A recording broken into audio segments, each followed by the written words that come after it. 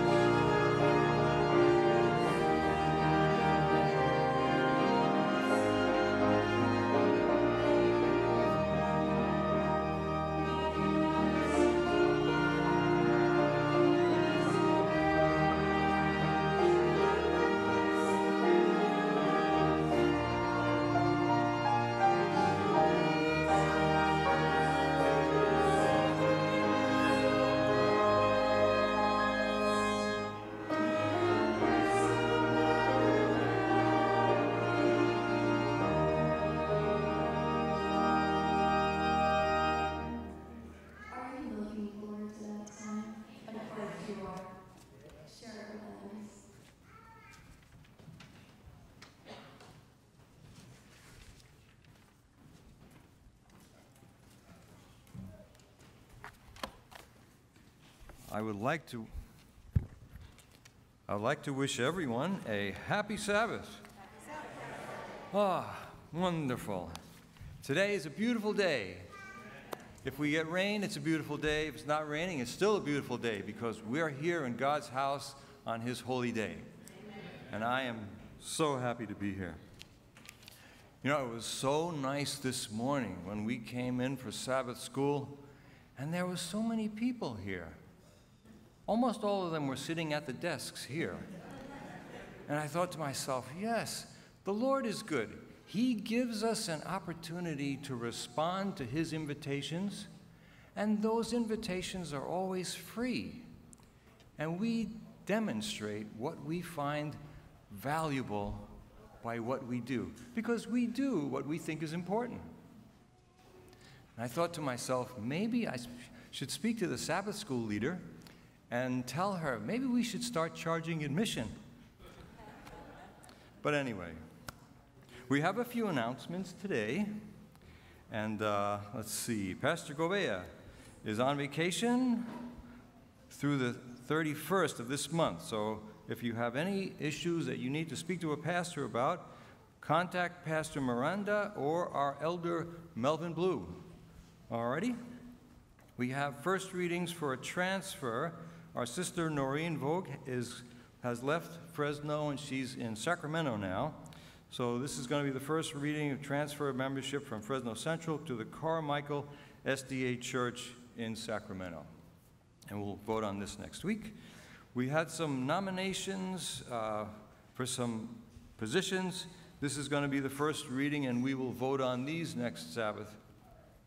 Isaiah Barrios as a deacon, and Giovanni Ventura also for a deacon. Maricela Barban as a deaconess from the Spanish group, and Pete Nicholas and Pam Madala are going to be joining the plant committee. So we'll be voting on that next Sabbath. Let's see. We have donations today for the Liberty Magazine. They're due today, from what I understand. So place your offering in the tithe envelope and mark it Liberty. And make your check out to the Fresno Central Seventh-day Adventist Church. Don't worry, we won't keep the money. We'll send it to the Liberty people.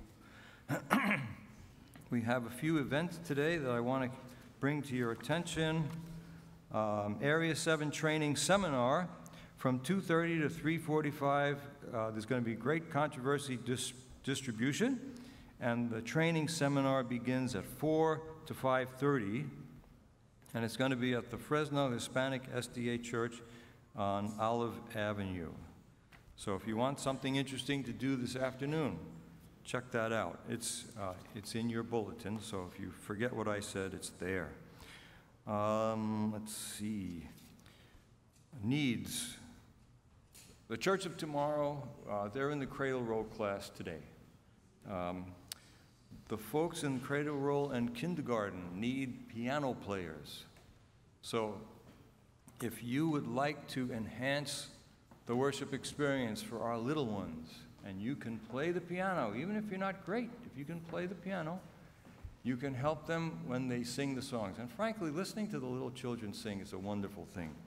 So if the Spirit is moving you to do that, there's a sign-up sheet back in the foyer, and bless them, and I guarantee you will be blessed as well. Let's see. Some more events coming up. Okay, this is today. We're welcoming Secrets Unsealed in the Anchor class. You see, the Anchor class is finishing up today, and I'm sure everyone who's been involved has been blessed. And praise the Lord. When we delve into the Word of God, it is a rich experience, and I'm sure I don't need to tell you folks that because you know it from experience for this week. So praise the Lord. And because this is such a special day, we're having potluck next door. As soon as church is over, we can all eat together and fellowship as brothers and sisters in Christ. 2 p.m., there is going to be an English class taught by Kelly Miranda in the junior room that's back there. And 2:30 to 3:45, that's where we just talked about the Area 7, great controversy distribution. 3 to 4:30, the Spanish group is going to be doing outreach and visitation. 4 to 5:30 p.m. training seminars at the Fresno Hispanic SDA Church. We just mentioned that again. 6 o'clock to 9 p.m. youth and young adults game night in the fellowship hall. So if you want to have an enjoyable time afterwards, come to game night, 6 o'clock, starting this afternoon. Let's see. Wednesday, March 27th, 5 to 8 p.m., Women's Ministry Fellowship Dinner in the Novielli's home. Wow, that sounds like it'll be real nice. Sabbath, March 10th, next week, Communion Sabbath. So please, make sure you put that on your calendar. Be here for communion, because communion is always a blessing. Always a blessing. March 30, next week, Vespers program, 4:30. We're going to be continuing with the viewing of the days of Noah. So guaranteed you're going to find it fascinating, interesting. So if you can be here next Sabbath afternoon, make it your business to be here. 4:30. And the reason why it's 4:30 is because right after Saturday night, March 30th, 7 p.m., there's going to be a movie presentation, Do You Believe? So it sounds like a movie of faith. So we will see. That's next Sabbath. We want to pray for healing. Carl Franquito, who's ill today, Pastor Miranda for healing, Pastor Alvin Mirage, and Anil Kanda. Keep these men in your prayers. Olivia Sanchez's mother passed away. We want to keep her in prayer as well. What's that? Olivia Sanchez's mother. Yeah. Mary Quenza was on a hike, and she fell off the pathway, and I think she went into a river or something seriously bad. She's missing for about a week, so let's keep her in prayer as well. Let's see. And I think that's all of our announcements, so we will begin our worship service very shortly.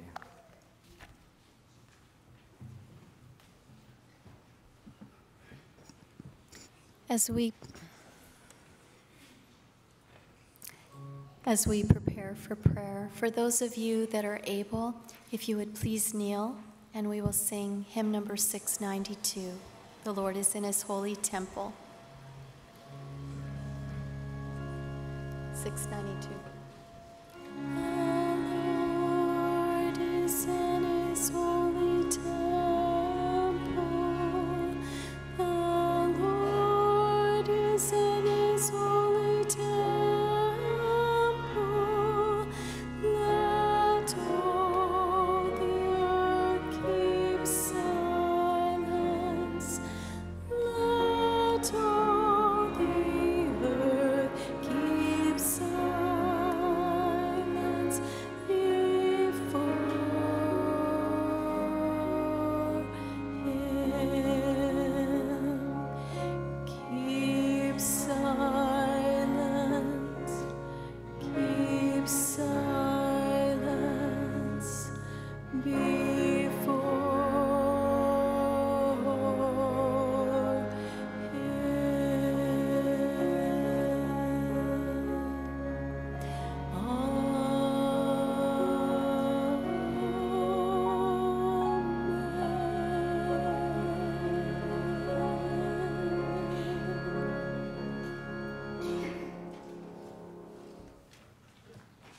Our Father and our God, we come before you today on this, your holy Sabbath day, the time that you've set apart especially for us to worship you. And as we look up to you today, we pray that you would send your Spirit to be in each heart. Bless us with your presence. We know that as we cooperate with you, you will bless us and develop us into the people that you would have us to be. And we thank you so much for the wonderful plan of salvation that takes us from sin and degradation and turns us into saints. So I pray that you would continue that process with us, and we want to praise you today for your mighty power in our behalf. We ask that you would be with our loved ones, our friends, our family, those that are sick, those that are dealing with grief, separation of loved ones by death. We ask that you would be close to each one. May each one know that you are there for them and that you see every single detail of their life and that nothing escapes your notice. We know that you're a loving Father because that's what you've told us in your word, and we trust you to do all things well. We ask now that you would be with our pastor, Pastor Bohr, as he brings the message to us. May we hear your voice speaking to us through him. We ask all this in Jesus' name. Amen.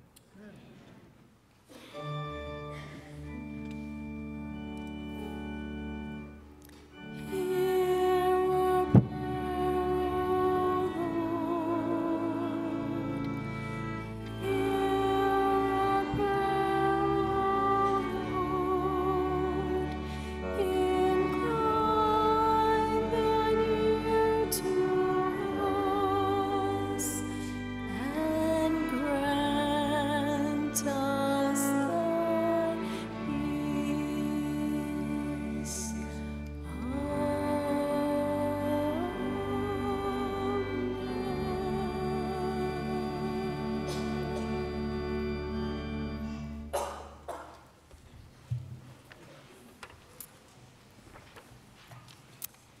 Our opening song will be hymn number 620, On Jordan's Stormy Banks. That's hymn number 620, On Jordan's Stormy Banks. We'll sing all 4 verses, and if you will please stand, we will go ahead and sing.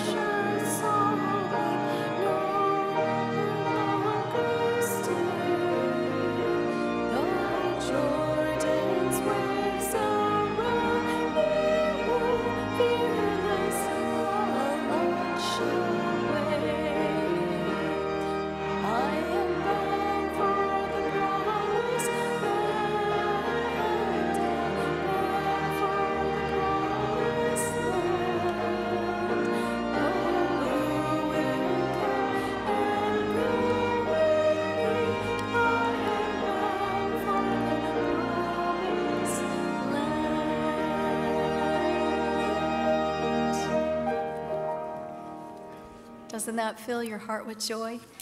You may be seated.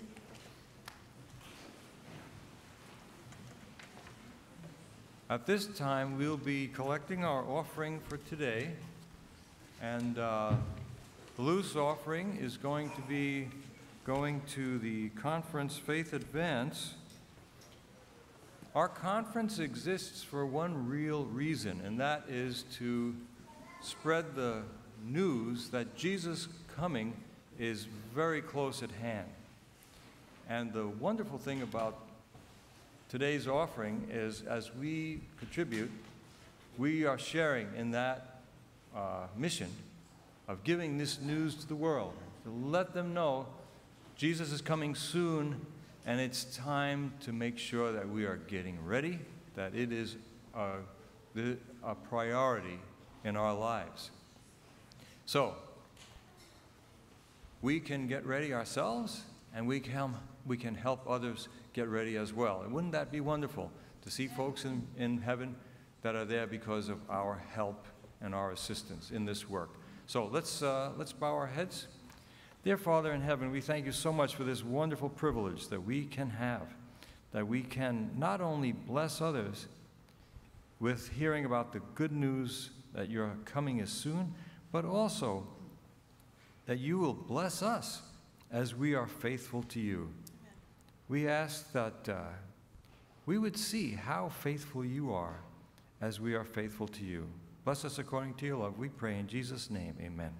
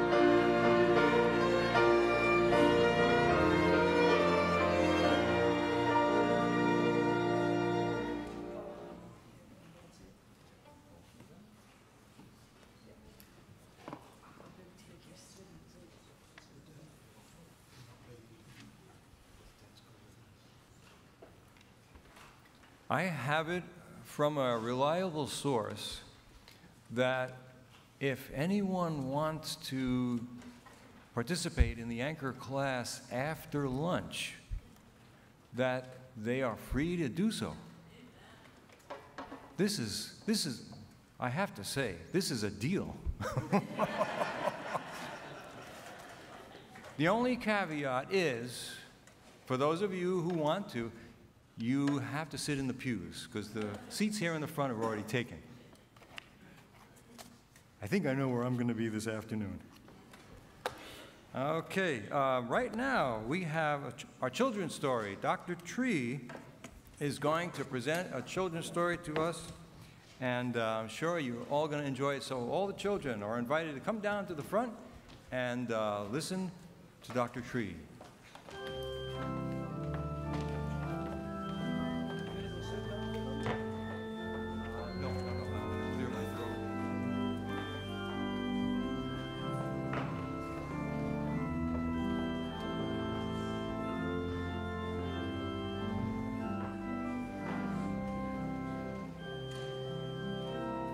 Come on down.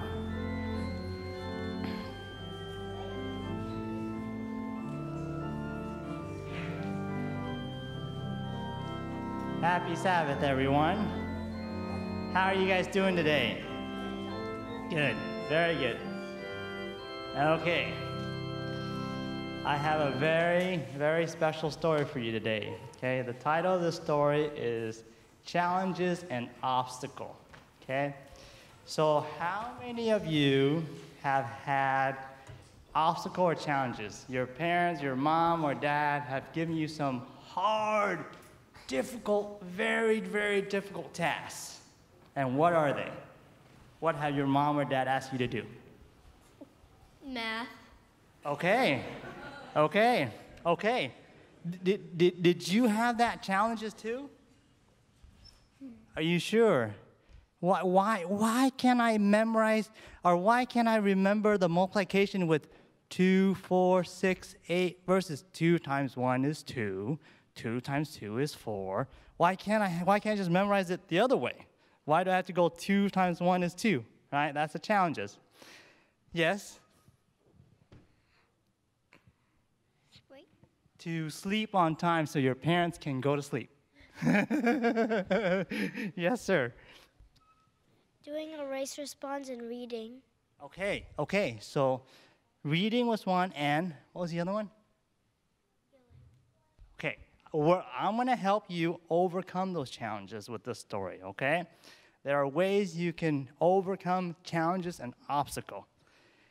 Caitlin and I, my oldest daughter, she's right here, she loves to cook.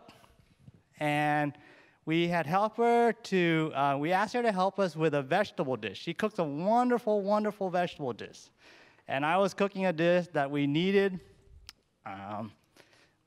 some, what is this? What is it? Garlic. Garlic, right? So she loves to put garlic in her vegetable, right, Kay? Yep. Correct, Ba, if Ba have any mistake, okay? Ba don't remember the exact detail, okay? So she came running out, she grabbed her garlic, and she stepped on her stool, and then I was sitting there, and I'm like, I don't hear anything. And all of a sudden, she's like, why did you chop the onion? Right? So it wasn't a whole onion. It was like a sliver of onion on the chopping board. I was shocked. I'm like, why is she asking me why did I chop onion? So I was like, and then a few minutes later, she just stands there. Were you peeling yet or not yet? Not yet. She wasn't peeling. She wasn't moving. I asked Caitlin, I said, what's wrong? It's burning my eyes. I was like, oh, was that a challenge? Was that a challenge? Yes. Okay, so her challenge was the onion was burning her eyes. Agree? Right? What was her obstacle? The obstacle was the onion was sitting on the chopping board. Right? And what did she do? She says, why did you chop the onion? I told her, I said, because Ba's going to use it to flavor the fried rice. That's what I told her. So, as human, the first thing when we get into challenges and obstacles, what do? We complain. Right? Did you complain or did you not complain? Oh, thank you. She's nodding her head. Okay. We complain. But instead of complaining, what should we do when we get into our first challenges or any challenges and any obstacle? What should we do? Just deal it. Well, you speak like an adult. Just deal with it. There's a better way, though. There is a better way. There's a better way. Ask questions and figure out the answers to those questions and build up the solutions slowly. You're like a philosopher. You're too complex. We're telling a children's story. We cannot keep it simple. Think about it. What do you do when you face a challenge in your life? We're all here in church. We do this every day. Come on, guys. You guys are smart. I know you know this. Even the young ones. Tell me, what do? Let me give you a hint. Pray. Say it loud. Pray. You pray. That's the first thing. Remember, when it comes to challenges and obstacles, please pray. It is so important to pray. So tonight, I want you to go home. Repeat after me. I want you to tell your mom and dad this. I promise not to complain. Say it loud. But rather pray. Okay, remember that. Okay, you're welcome, parents. Okay, got it? Okay, first one. Okay, so what's the first way to overcome challenges and obstacles? Deal with it. No. And also read your Bible. Pray and read your Bible. Okay, so after that, I finally realized what her challenges and obstacle was. So then I said, Kaylin, please peel the garlic and chop the garlic for Boss so we can finish our dish, so we can have dinner. I wanted her to bear that. And there's a reason. Bob will tell on in a few minutes, okay? There's a reason why Bob wanted you to do that, okay? And so a few minutes later, she stepped down from her stool. She goes over to the other side, the refrigerator side, and I'm waiting for her. She's just standing there, holding her eyes like this.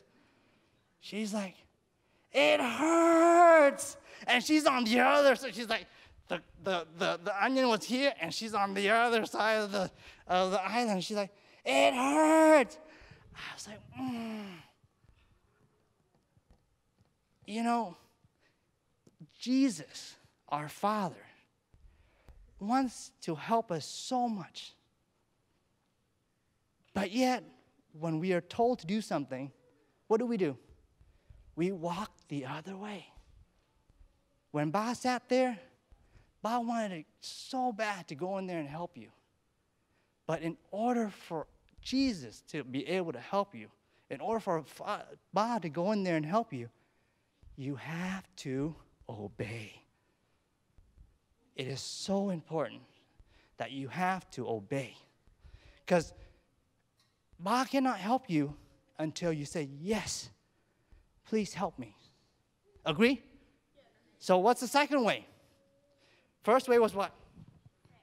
Pray. Pray. Second way is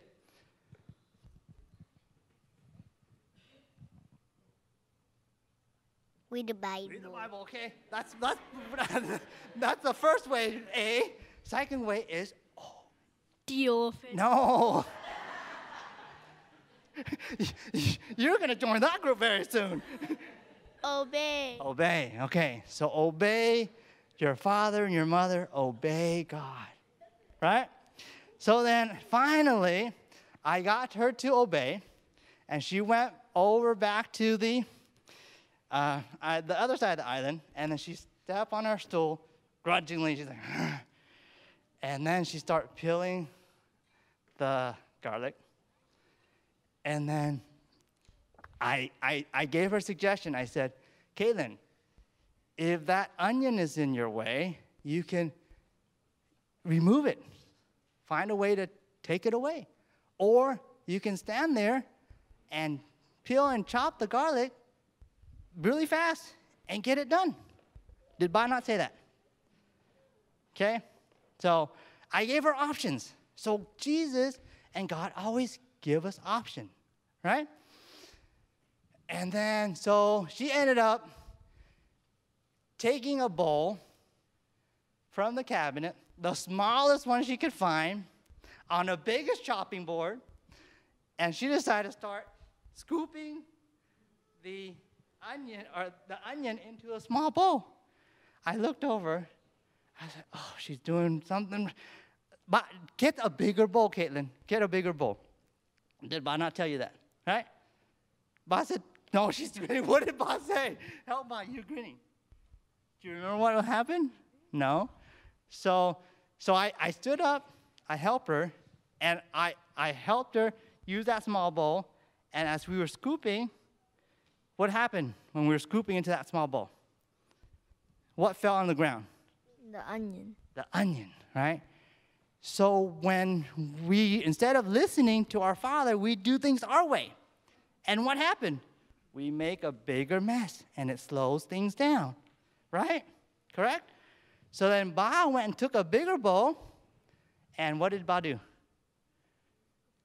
Hold your hand and scoop the onion into a bigger bowl. Was it faster? Yes. Thank you. Was it easier? Yes.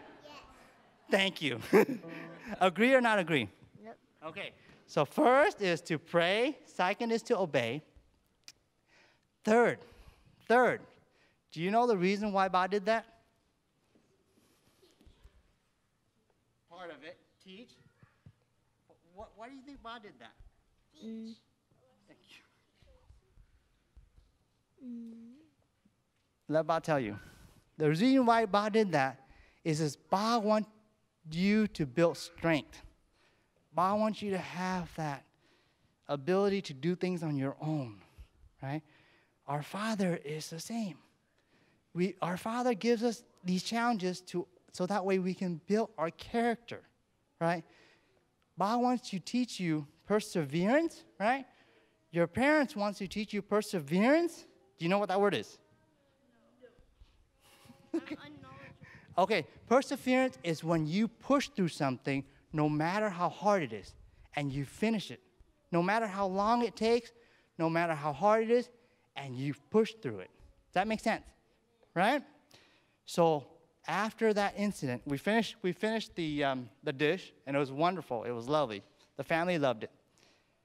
Bob searched for answer in the Bible, and this is what Bob came up with.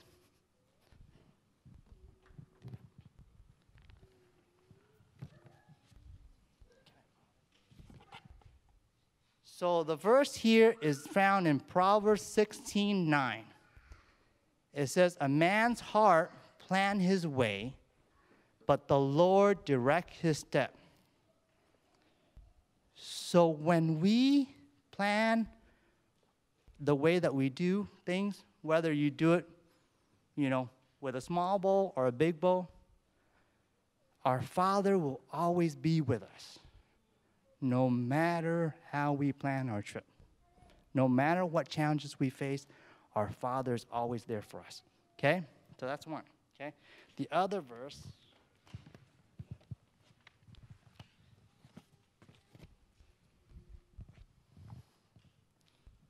is found in Romans, let's see, where is it?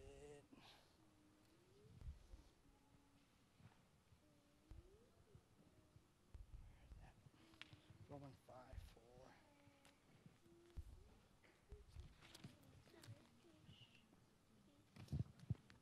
I'll remember it.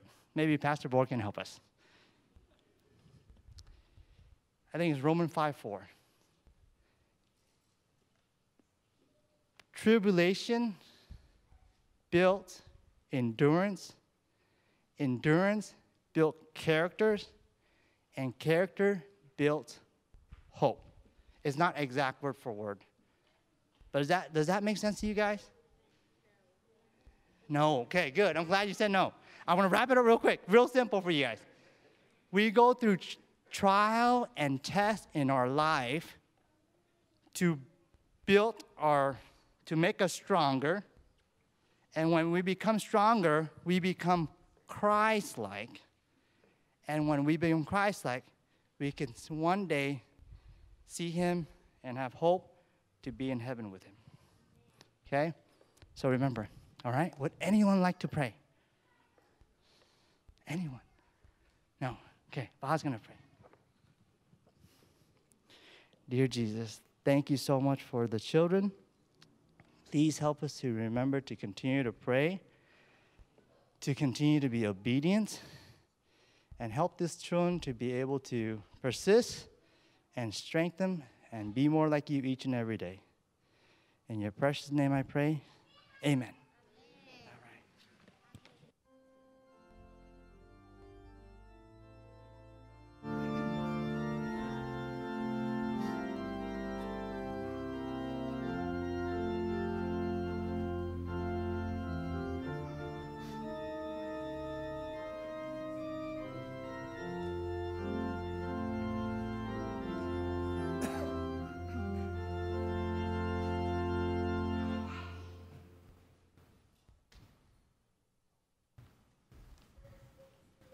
Scripture reading this morning is found in Daniel 2, verses 20 and 21. Daniel answered and said, "Blessed be the name of God forever and ever, For wisdom and might are his, and he changes the times and the seasons. He removes kings and raises up kings. He gives wisdom to the wise and knowledge to those who have understanding.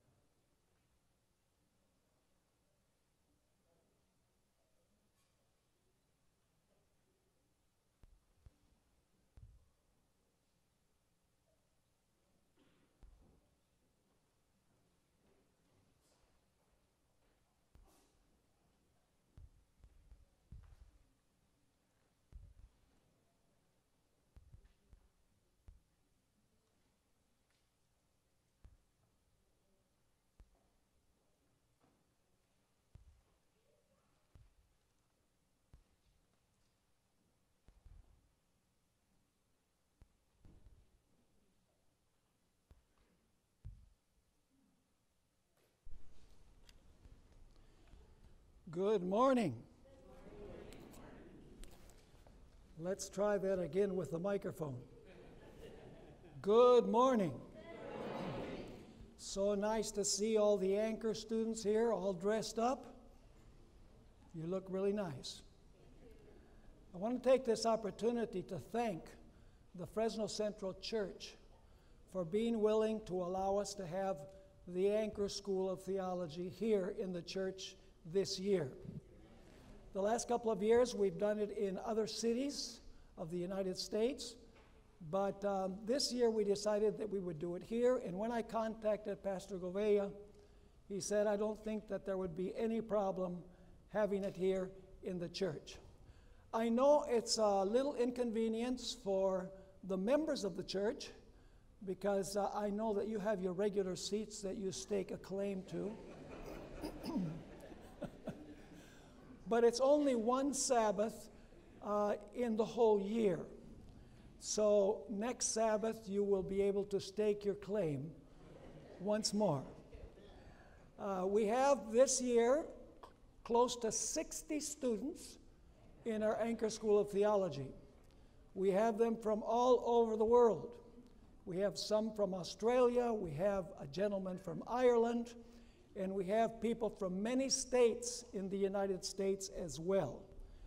Many different careers, many different languages, many different places that everyone is from. We've really enjoyed this week, haven't we? Amen. That was weak. We've really enjoyed this week, haven't we? Amen. All right. Praise the Lord.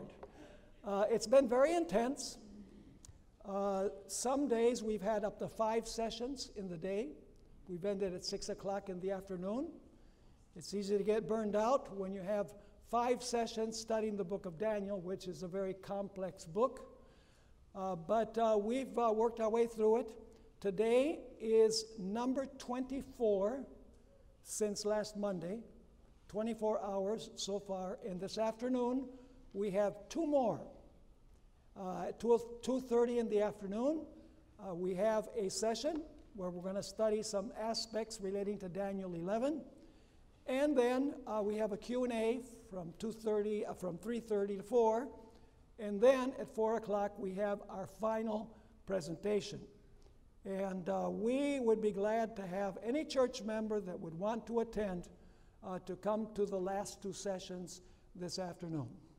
So once again, Pastor Govea isn't here, but every time that I've asked him for a favor, he said yes. He's a delight to work with, as is Pastor Miranda.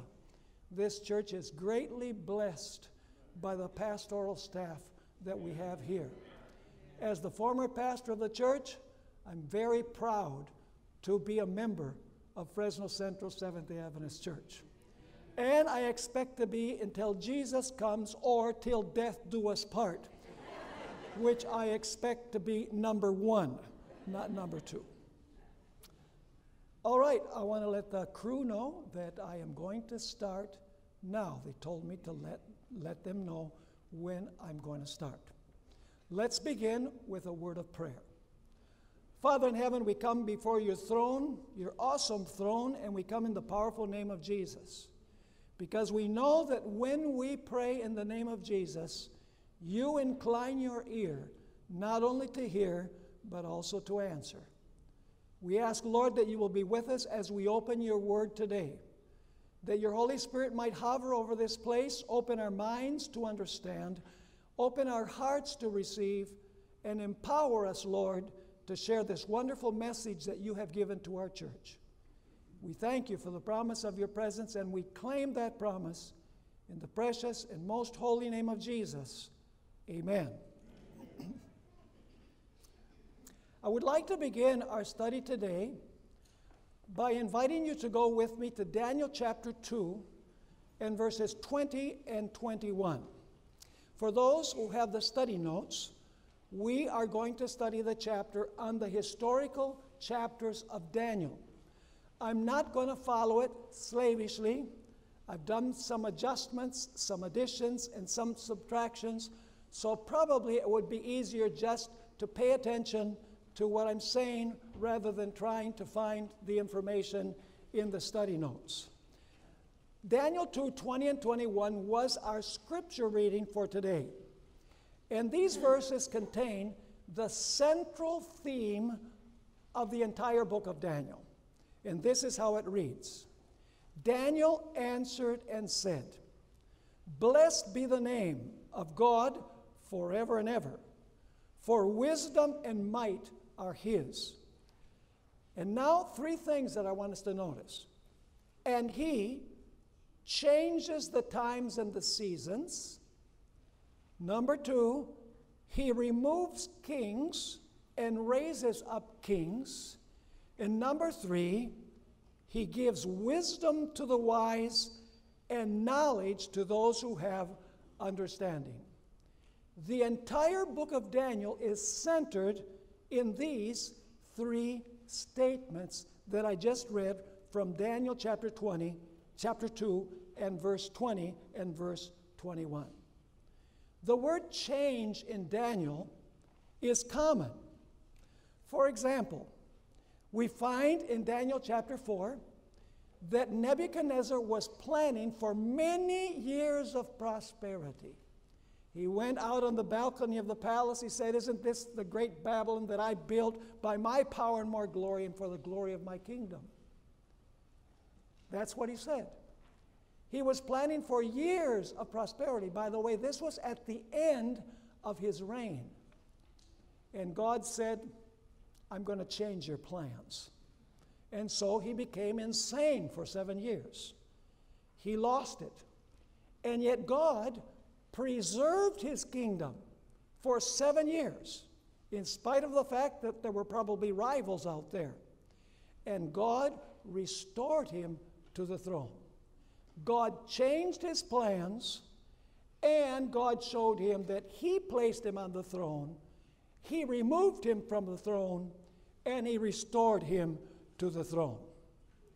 We find also in Daniel chapter 3 how God changed the plans, the wicked plans of Babylonian rulers. You know, Nebuchadnezzar raised up an image, and we're going to talk more about this a little bit later, and he commanded everyone to worship the image. He thought that he was in control of the situation. The Bible tells us that there were 3 young men who refused to worship the image. And so Nebuchadnezzar said, "Let's throw them into the fiery furnace, heated to its maximum heat." But God changed the king's plan. Jesus came into the furnace and delivered the 3 young Hebrew worthies. We find the same theme in Daniel chapter 6. You know, the king gave a decree that could not be changed. But when Daniel was cast into the lion's den, God changed the plans of the king. So God changes the times and the seasons that are established by human beings in contradiction to what God has established. God places kings and he removes kings, and he gives wisdom to the wise. Now let's take a look at Daniel chapter. Let's go to the introduction of Daniel, rather. Daniel and Revelation are full of symbols. A metallic man, savage beasts, domestic sanctuary animals, speaking horns, strange actions, such as eating a book that is sweet in the mouth and then bitter in the stomach, unusual numbers, etc. The book of Daniel has exotic terminology, symbolic terminology that must be deciphered or must be decoded. In contrast to the symbolic sections of Daniel, we have simple, down-to-earth stories in the first half of the book, primarily. These stories are easy to understand and seem to need no decoding or no deciphering. Children have been inspired by the story of the 3 young men that were cast into the fiery furnace. They've been inspired by the story of Daniel being cast into the lion's den. No doubt these stories were written to inspire us to be faithful to God all throughout the course of human history.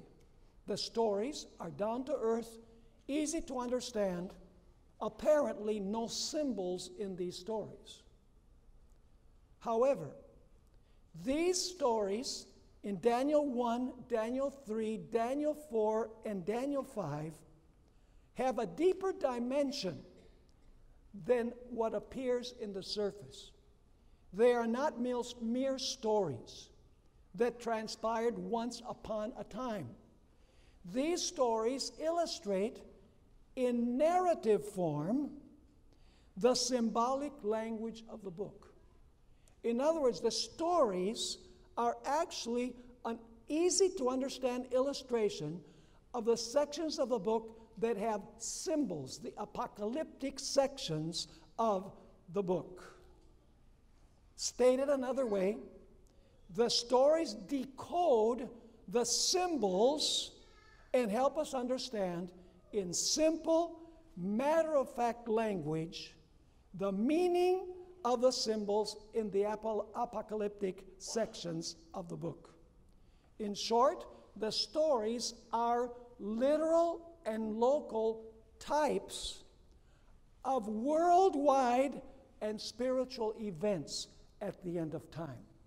They are a small-scale illustration of much greater events on a global scale at the end of time. As we understand the reasons for the conflict in the historical sections of the book, we can comprehend the nature of the conflict at the end of time in the apocalyptic sections of the book. So let's consider, first of all, the story of Daniel 1, and then we're going to take a look at two other chapters, Daniel 3 and Daniel 6, in the narrative stories of Daniel. And then at the end, we're going to go to one of the apocalyptic prophecies, Daniel chapter 11, the last few verses, and Daniel chapter 12 and verse 1.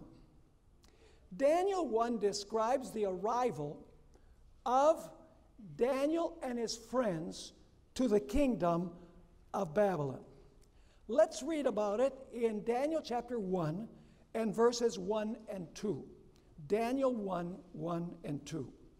In the 3rd year of the reign of Jehoiakim, king of Judah, Nebuchadnezzar, king of Babylon, came to Jerusalem and besieged it. And the Lord gave Jehoiakim, king of Judah, into his hand, with some of the articles of the house of God, which he carried into the land of Shinar to the house of his God. And he brought the articles into the treasure house of his God. Now, these verses present a contrast between two cities, Jerusalem and Babylon, a contrast between two kings, Jehoiakim and Nebuchadnezzar, a contrast between two gods, Yahweh versus the Babylonian god Marduk, between two temples, God's temple and Marduk's temple, and between two peoples, the Hebrews and the Babylonians. So Daniel and his friends, as well as other nobles, arrived in Babylon to a strange land with a strange language, a strange culture, a strange religion. And yet they purposed in this very difficult environment that they would be faithful to God. All the nobility were taken to Babylon. And yet it's notable that in the stories of Daniel, chapter 3 and chapter 6, there are only 4 of those nobles that the text tells us were faithful when crunch time came. These young men did not simply want to fit in. They did not want to accommodate. They did not want to be popular. They did not want to be politically correct. They simply made up their minds when they arrived in Babylon that they were going to be faithful to God. And you know, it's very interesting that as the stories develop, these young men lived up to their decision, the decision of their will, that they were going to be faithful to God no matter what. We know that Daniel was 18 years old. Ellen White tells us he was 18 years old when they were taken to Babylon. He was a young man. And in spite of all of the pressures of Babylon, he and his friends, which were probably of similar age, made up their mind that they would be faithful to God. And chapter 1 reveals that they were faithful to God in 4 specific ways. First, Nebuchadnezzar said, I'm going to change the worldview of these young men, which will change their behavior or their conduct.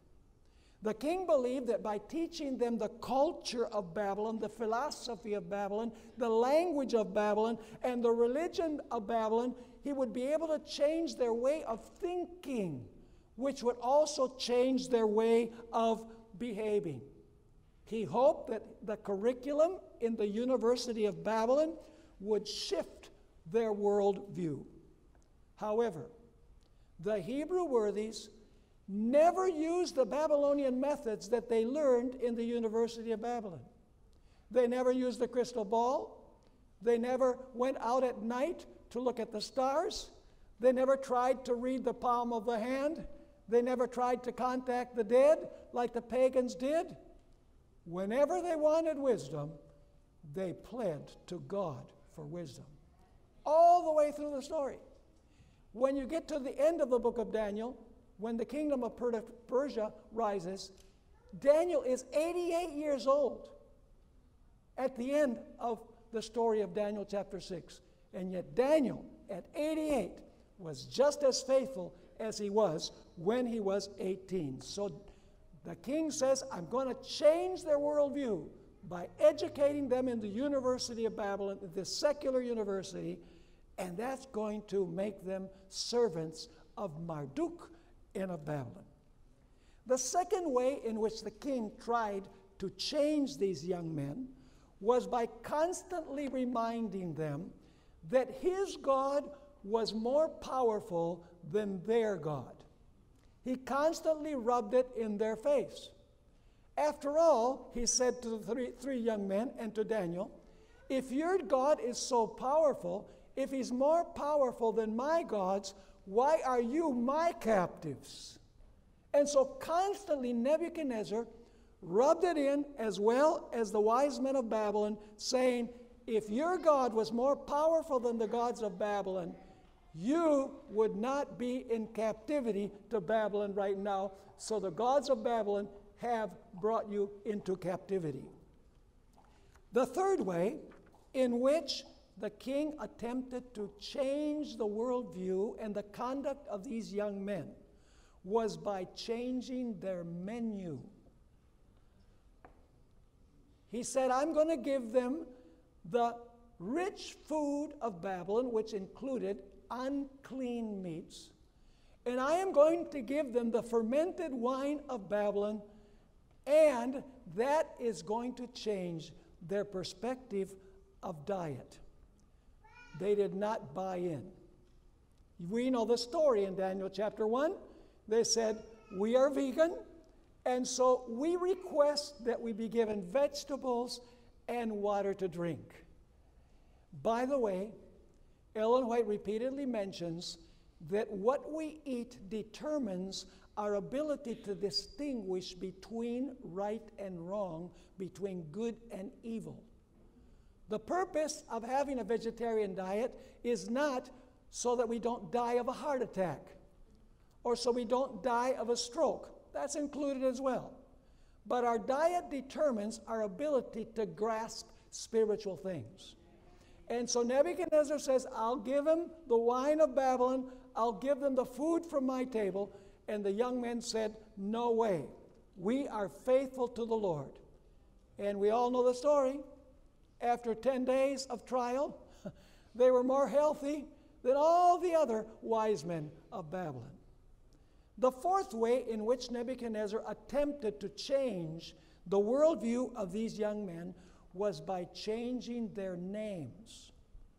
From names that exalted the God of heaven to names that exalted the gods of Babylon. The king felt that if they heard their Babylonian names enough times, that they would perhaps buy into the Babylonian religion. But you know what's interesting in the book of Daniel? Whenever Daniel referred to himself, he never used his Babylonian name. Neither did the three young men. And when God referred to Daniel and his friends, God always used their Hebrew names. They did not buy in to the change of name. And we know that names represent what? Character. The king wanted to change their character. So when they arrived in Babylon, Nebuchadnezzar says, we are going to reprogram these young men. We are going to teach them the religion and the customs of Babylon. We are going to rub it in that their God is less powerful than our gods. We are going to insist that they partake of the Babylonian menu, and we are going to give them Babylonian names so that as they hear the names, perhaps that will influence their character. But God's loyal servants were persons whose lives were guided by principle, not by circumstances. Daniel and his friends, the chapter 1 tells us, purposed in their hearts, that is, made a decision of their will that they would not defile themselves. The convictions of these young men were exhibited in their conduct. Daniel and his friends were faithful in this small test, and that prepared them to face victoriously the large tests when their lives were at risk. And you say, this was a small test? What if they look weaker than all of the other wise men? Well, then the cook would have had a problem. Perhaps not Daniel and his three friends. Ellen White wrote in the book Counsels on Health, page 66, the following words. What if Daniel and his companions had made a compromise with those heathen officers and had yielded to the pressure of the occasion by eating and drinking as was customary with the Babylonians? Now listen carefully. That single instance, if they'd done that just that one time, that single instance of departure from principle would have weakened their sense of right and their abhorrence of wrong. That single one. Indulgence of appetite would have involved the sacrifice, notice, of physical vigor, clearness of intellect, and spiritual power. One wrong step would probably have led to others until their connection with heaven being severed, they would have been swept away by temptation. He who is faithful in little will be faithful in much. And he who is unfaithful in little will be unfaithful in much, the words of Jesus. And Jeremiah expressed it this way. If you ran with those who are on foot and you got tired, how are you going to run with the horses? In other words, if you don't pass the small tests, what makes us think that we're going to pass larger tests? Today we are going to focus on Daniel 3 and Daniel 6, and also at the end on Daniel 11, verse 40 through chapter 12 and verse 1. A careful study of these chapters give us the characteristics of Daniel and his friends as far as their character or life was. You know, in the book of Daniel, there is not even one mention of Daniel sinning against the Lord. Now, I know that in Daniel 9, he included himself in the prayer. He says, we have sinned. Undoubtedly, Daniel at some point during his life sinned, because all have sinned and come short of the glory of God. But it's notable that in the book of Daniel, this man of God, there's not one sin that Daniel personally committed. He was faithful in his secular life, and he was faithful in his religious life, as well as the three young men. Therefore, Daniel and his friends foreshadow the last generation that will live upon this earth.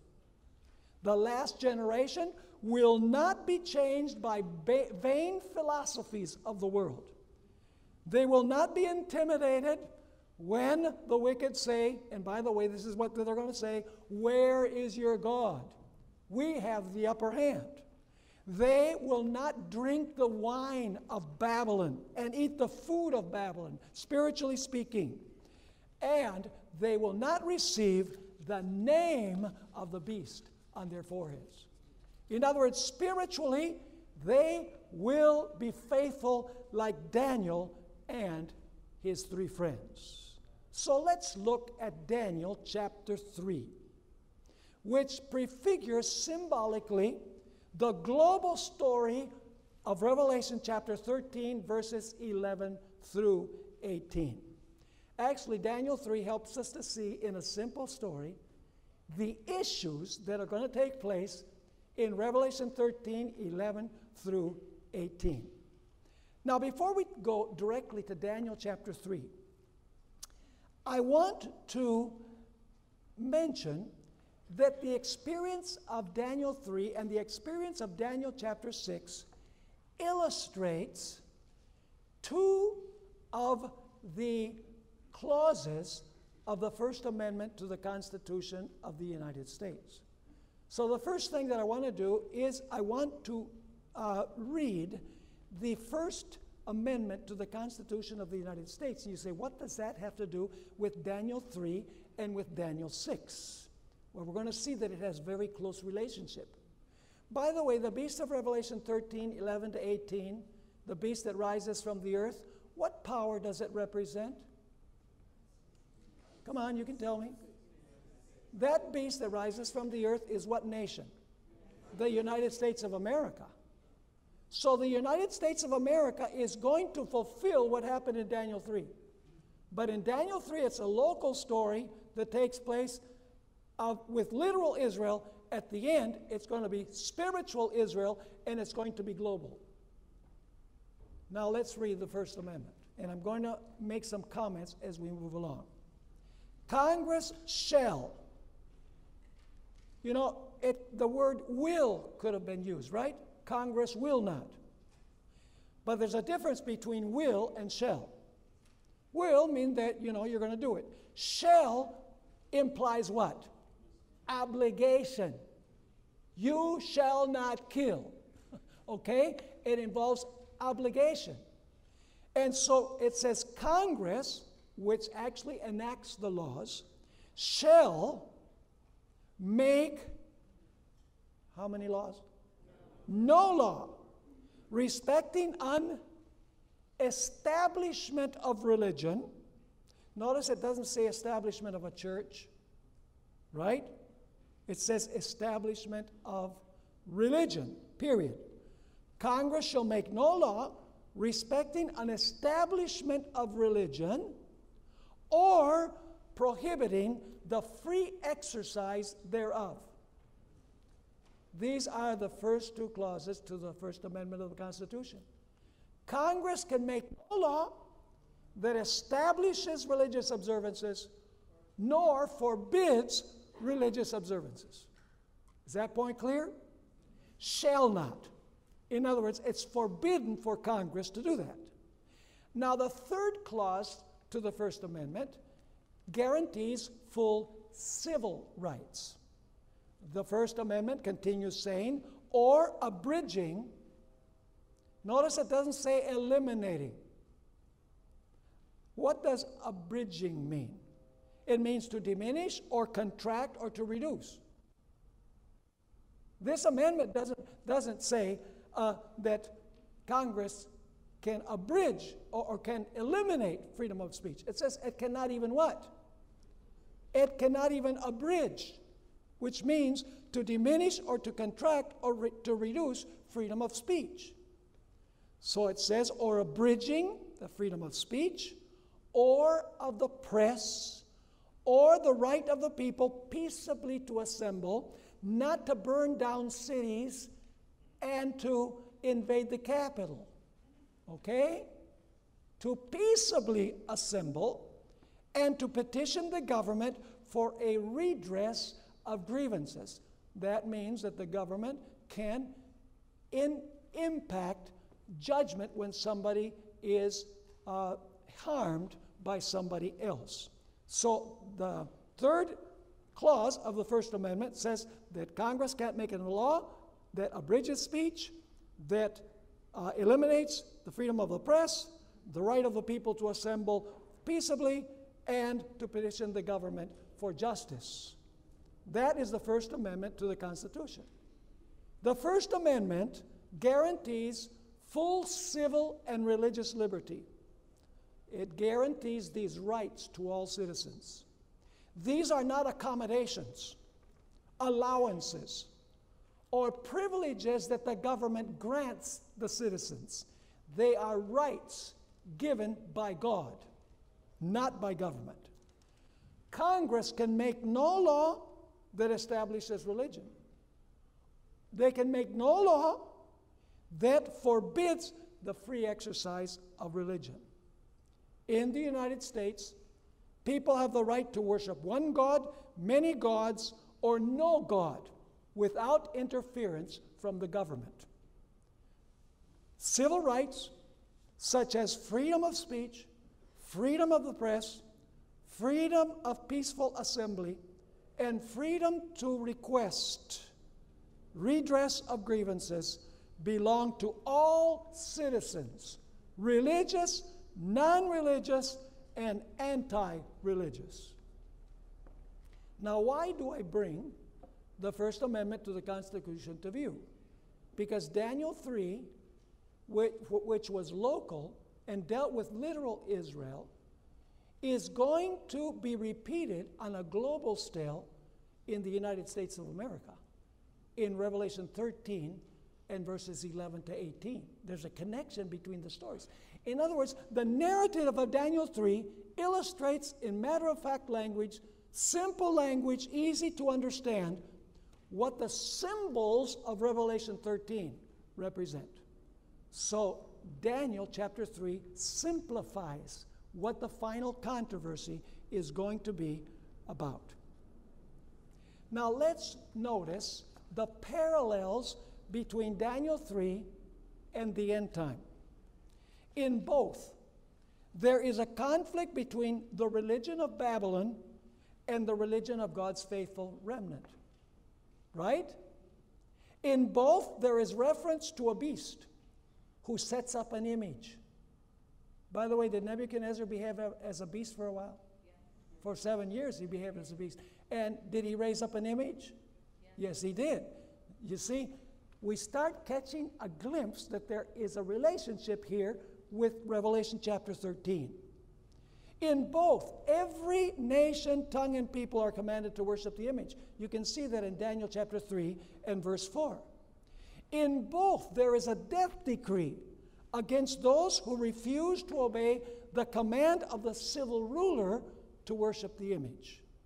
In both, there is a small remnant whose lives are governed by principle and would rather die than worship the image of the beast. In both, there's a shaking out of the unfaithful in this testing time. Clearly, there were other Hebrews present there as well. In both, the reason for the controversy is worship and obedience to God's commandments versus false worship and obedience to the commandments of men. In both, it is the religious leaders that try to convince the political leader to enact this law, this religious law. In both, the wrath of the king and at the end time of the civil powers is raised because their authority will be questioned. In Revelation chapter 12:17, it says the dragon was enraged with the woman and went to make war with the remnant of her seed. What happened when the three young men refused to worship the image? Let me read from the book of Ellen White. Actually, it's Signs of the Times, May 6, 1897. What the king did when he said, "What God is going to deliver you from my hand?" Ellen White wrote, "With hand stretched upward in defiance." And then she expressed or explained what the face of Nebuchadnezzar looked like. She wrote, "Satanic attributes made his countenance appear as the countenance of a demon." He was so enraged, as will the civil powers at the end, who will be influenced by the religious leaders of the nation to implement a religious law written by the Congress of the United States of America. Daniel 3 illustrates what happens when religious leaders influence the civil rulers to establish religious observances. To establish. Let me ask you, did Nebuchadnezzar establish religion? Yes, he did. He raised up the image and he commanded everyone that they had to worship the image.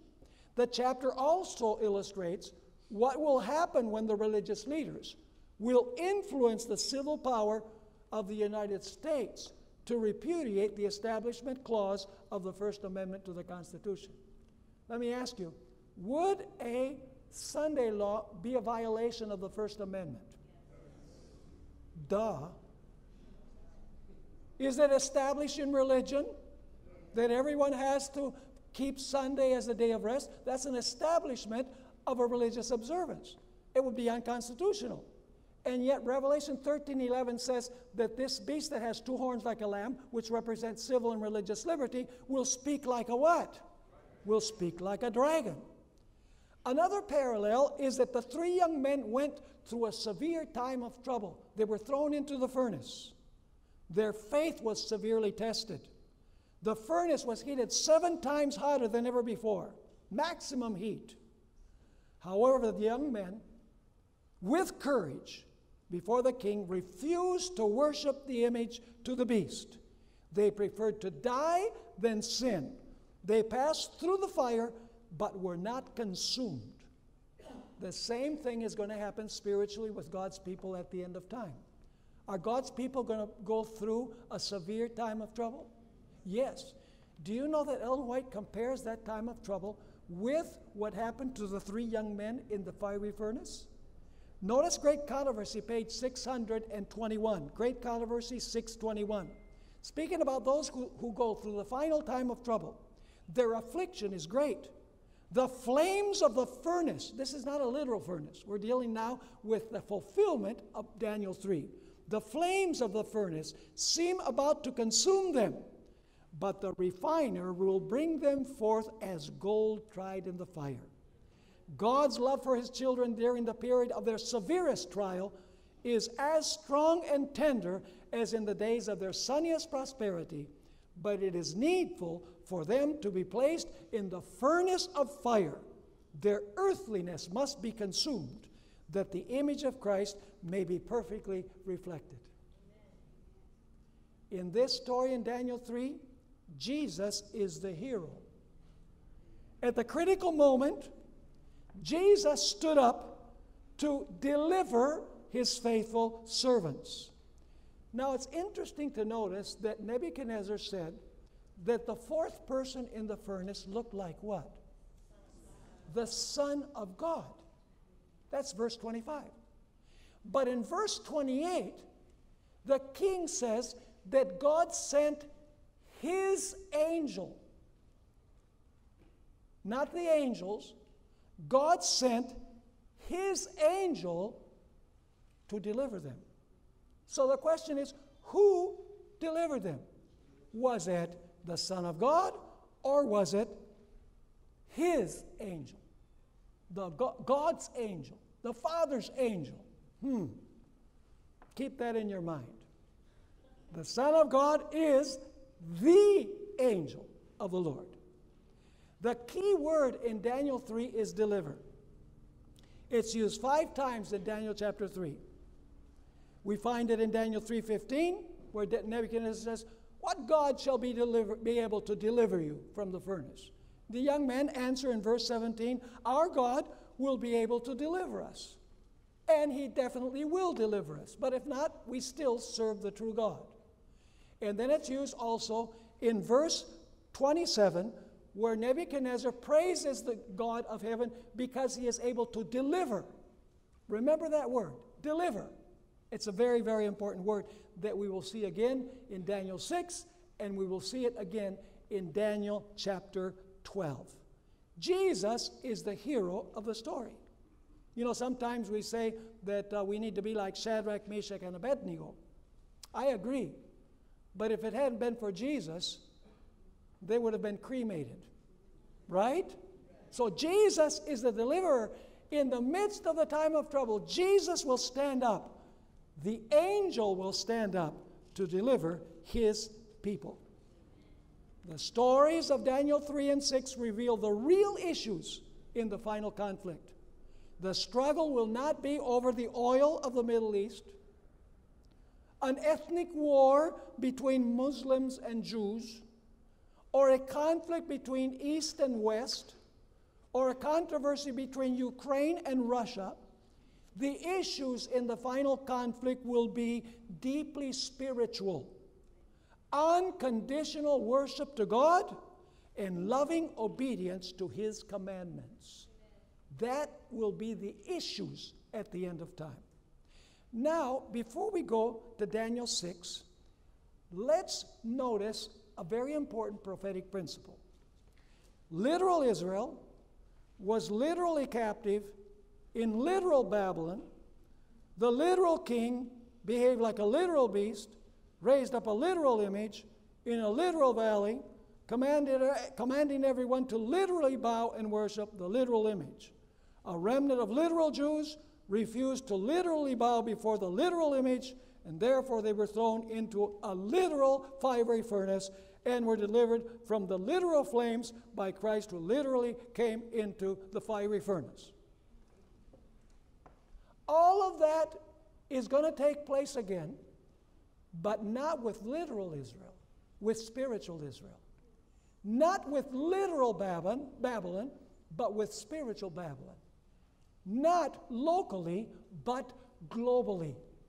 So Daniel 3 will have another fulfillment, and if you want to see the prophetic fulfillment, as I mentioned before, it is in Revelation 13, verses 11 through 18. We need to keep that in mind. What is the final conflict about? We know that it's over the Sabbath, right? The final conflict has to do with the Sabbath. Now, why do we keep the Sabbath? We keep the Sabbath in honor of whom? The Creator, right? The Sabbath concludes creation, and God establishes it as a memorial of creation. So let me ask you, would it be wrong to observe Sunday in honor of creation? Yes, because that's not the day that God established to memorialize creation. Notice how Ellen White connects the Sunday law with what happened in Daniel 3. This is from Manuscript Releases, volume 14, page 91. An idle Sabbath. A what? An idle Sabbath has been set up. As the golden image was set up in the plains of Dura, and as Nebuchadnezzar, the king of Babylon, issued a decree that all who would not bow and worship this image should be killed, so a proclamation will be made that all who will not reverence the Sunday institution will be punished with imprisonment and death. Do you see how Daniel 3 and Revelation 13 are related according to the spirit of prophecy? Now let's go to Daniel 6. The story of Daniel 6 is also going to be repeated on a global scale during the final crisis. The story illustrates the crisis that will come when the United States government will violate the free exercise clause of the First Amendment. You see, there's a difference between the decree of Nebuchadnezzar and the decree of Darius. You say, what's the difference? Nebuchadnezzar established a religious observance. He said everybody has to worship the image. But Darius established a law that Daniel could not practice freely his religion by praying. The decree by Darius forbade the free exercise of religion. There you have the first two clauses of the First Amendment, and you see what the result is when the religious leaders influence the civil power to legislate in religious matters. Daniel chapter 6 thus illustrates what happens when the free exercise clause of the Constitution is violated. Now let's make the parallel with Daniel chapter 6 and the end time. The Bible tells us that Daniel was full of the Holy Spirit. Are God's people going to be full of the Holy Spirit through the latter rain? Yes. He had a profound relationship with God, and he revealed it in his life of prayer. His relationship with God was more important to him than life itself. He would rather die than sin. Daniel also had the gift of prophecy, and he had a passion to understand the prophecy of the 2300 days, particularly Daniel 8 through 12. Is that true of the final remnant church? Yes. Absolutely. Daniel was faithful in the secular affairs, his everyday affairs. His enemies could not find fault in his service to the king. He was obedient not only to the first table of the law, but also to the second table of the law. Daniel 6 verse 4 says, "So the governors and satraps sought to find some charge against Daniel concerning the kingdom. But they could find no charge or fault because he was faithful, nor was there any error or fault found in him." We need to be exemplary citizens. We need to pay all of our taxes. Hello? Because if we're unfaithful, then God is not going to be able to say, you know, there's no fault in them. Daniel 6:5 tells us that his enemies found fault with his religious convictions and practices. We find in that verse, "Then these men said, 'We shall not find any charge against this Daniel unless we find it against him concerning the law of his God.'" So once again, what is involved in Daniel 6 is God's law and also worship. Both of those words are central to Daniel chapter 6. Once again, in Daniel 6, we have the civil power giving a religious decree in violation of the free exercise clause of the Constitution of the United States. Of course, at that time, Medo-Persia was a pagan kingdom, but the principle applies. Was there a faithful remnant in Daniel chapter 6 who had a profound covenant relationship with the Lord and refused to obey the religious law imposed by the civil power? Once again, you have a remnant. By the way, the religious law was written and signed by the king with a death decree against those who dared to disobey this civil law. Daniel faced death for disobeying the religious law imposed by the state. The civil power was not inimical to Daniel. The idea for this law did not come from the king, but rather from the king's counselors. Did God allow Daniel to go through the tribulation? Why did he allow Daniel to go through the tribulation? Why did he allow the three young men to go through the fiery furnace? Because when they came out, God was greatly glorified. He was revealed as the truly great God. Is that true of the end time generation as well? Will God's people bring honor and glory to God by their obedience? Absolutely. The word deliver is used 5 times in Daniel chapter 6. It is a critically important word. And there's something else that is very interesting. In Daniel 6 verse 22, if you go with me there, Daniel chapter 6 and verse 22, we find a very interesting little detail. It says there, Here, Daniel is talking to the king. My God sent his what? He sent his angel and shut the lions' mouths. Do you know that the angel was God? Notice this statement from Ellen White, youth instructor, October 1855. Morning, noon, and at night, Daniel prayed to his God, notwithstanding the king's decree and the fearful den of lions. He was not ashamed or afraid to pray, but with his windows opened, he prayed 3 times a day. Did God forget his faithful servant when he was cast into the lion's den? Oh, no. He was with him there all night. He closed the mouths of the hungry lions, and they could not hurt the praying man of God, the Son of God, the angel. And you say, well, is Jesus an angel? Just hold on. Now, it's interesting. Why did God deliver Daniel? Well, the Bible tells us why he delivered Daniel. Because he served God continually. That's what the king said. Has the God whom you continually serve been able to deliver you? Daniel says, oh yes, the God I continually serve has delivered me.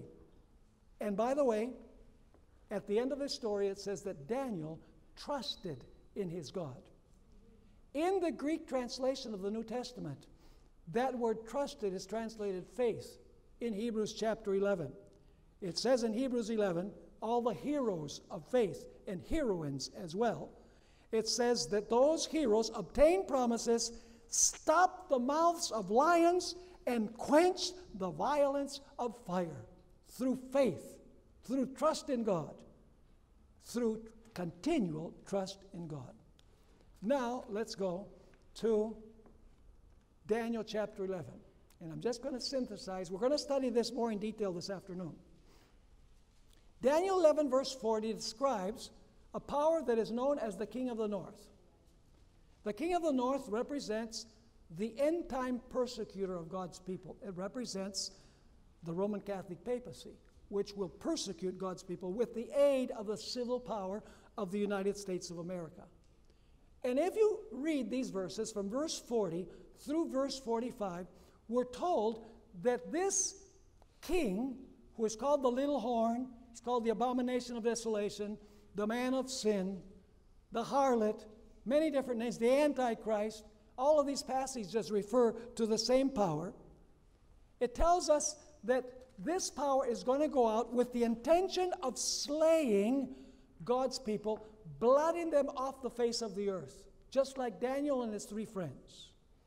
Ellen White wrote in Great Controversy, page 618, Satan numbers the world as his subjects, but the little company, notice the remnant idea, the little company who keep the commandments of God are resisting his supremacy. If he could blot them from the earth, his triumph would be complete. That will be the goal at the end. Daniel 3 and chapter 6 revealed that the conflict will be over religious convictions of God's people. The issues will be worship and obedience to God's commandments or to the commandments of men. The same issues that existed in the days of Daniel will exist at the end of time. Yet, in the midst of Daniel's time of trouble, in the midst of the final time of trouble, someone will stand up to deliver his people. Who is that? Go with me to Daniel chapter 12. Now we're going to find the identity of the angel. He's not a common angel. He is the archangel. That is God's angel. His angel. By the way, this is a name that is given to Jesus. Do you know what the name Michael means? It means like, who is like God? Do you know what the world is going to be saying according to Revelation 13, verse 3? Who is like the beast? And who will make war with him? And so Michael is going to stand up. He says, I will. Daniel 12, verse 1. Notice the word deliver. At that time, Michael shall stand up, the great prince who stands watch over the sons of your people. But now notice, God's people are not delivered from the time of trouble, just like Daniel was not delivered from the lion's den and the 3 young men from the furnace. The great prince who stands watch over the sons of your people, and there shall be a time of trouble such as never was since there was a nation, even to that time. Now comes the good news. And at that time your people shall be what? The same key word, will be delivered.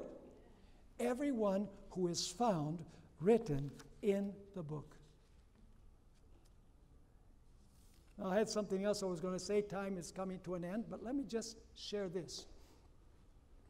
The final conflict we know has to do with obeying God's commandments, primarily the 4th commandment. It's going to be a similar test that Adam and Eve had in the Garden of Eden. You say, really? What was the controversy in the Garden of Eden? It was between the Word of God and the word of the serpent. Now, if Adam and Eve had obeyed the commandment of God not to eat from the tree, they would have been respecting God's authority, correct? Yes. They listened to the word of the serpent, and they disrespected God's authority. The tree had the purpose of testing whose authority they would obey. Behind the tree was which authority they were going to obey. The final controversy is going to be the same. But instead of God using a tree, he's going to use a day. And some time ago, I was talking to someone who's not on this Seventh-day Avenue, and he said, you actually think that God is going to test the world over a day? I said, well, what's the problem? He tested Adam and Eve with a tree. Right? God has different tests for different periods. In other words, by obeying God's commandment to observe the Sabbath, we are respecting the authority of God. By keeping the first day of the week, we are respecting the authority of the power that claims to have changed the day to Sunday. Behind the day is the issue of whose authority you will obey. And Daniel and his friends are a great example. They said, we will obey the Lord no matter what, even if it means dying for the Lord. Isn't that what God expects of his people today? You know, you have people saying that we're going to be sinning until Jesus comes. You know, Jesus will take care of it. The end time generation is going to have the character of Daniel and his 3 friends. Faithfulness unto death. And we begin the process by being faithful in the small things now.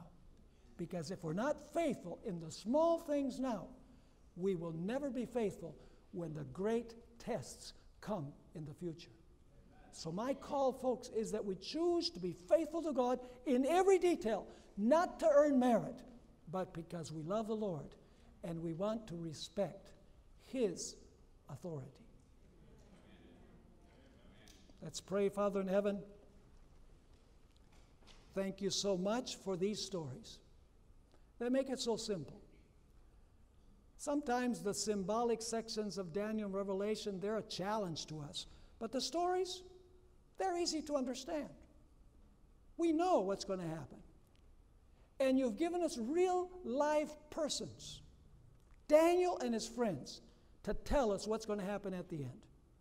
Thank you for this comfort. Thank you, Lord, for these promises, glorious promises of your protection, even in the times of the deepest persecution. I ask, Lord, that you will touch each heart here this morning.